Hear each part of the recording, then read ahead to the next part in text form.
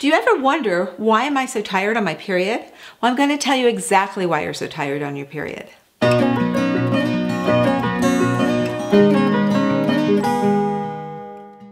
Although not all women get tired on their periods, if you do, it's a problem. You still gotta work, you still got responsibilities. Let's talk about why you're so tired and what you can do about it, okay? First of all, your hormones are to blame. Yep, it's not that you're anemic from all that bleeding, it's your hormones. Now, not that you couldn't be anemic, and if that's so, stay tuned for my video on treating anemia. But for most of us women, it's our hormones.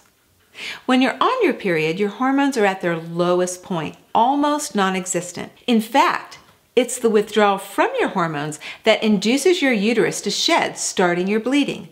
Then it takes a few days of your hormones being really low for your hypothalamus to say, hey, why is estrogen so low? What's going on down there, ovaries?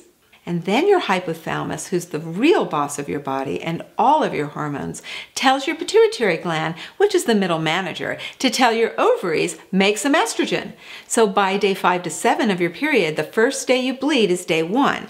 Your pituitary gland produces a master hormone called FSH, or follicle stimulating hormone, to tell your ovaries to start ripening the follicles, which are your eggs to be. And it's your follicles that produce estrogen.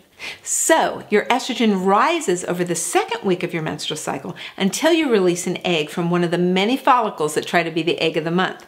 That's called ovulation. Estrogen is energizing. Yes, estrogen helps you get insulin and glucose into your cells. That helps you make energy.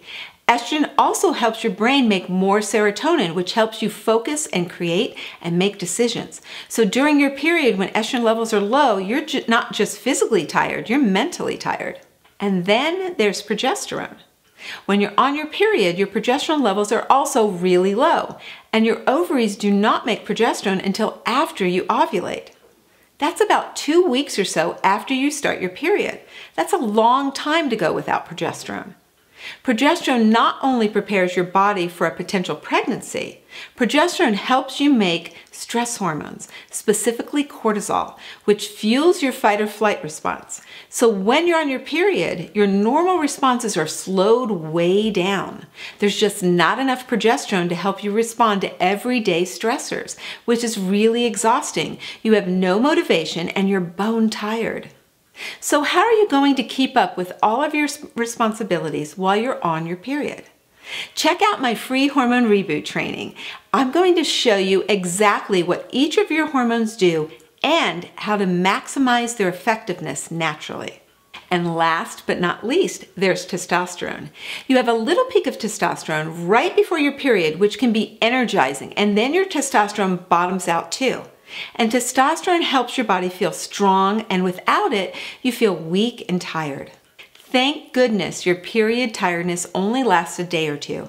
After 3 days of low sex hormones, your hypothalamus tells your adrenal glands to give your ovaries a hand. And your adrenal glands produce DHEA, which can be converted into testosterone and then into estrogen until your ovaries get back in the swing of things and make energizing estrogen, testosterone, and progesterone.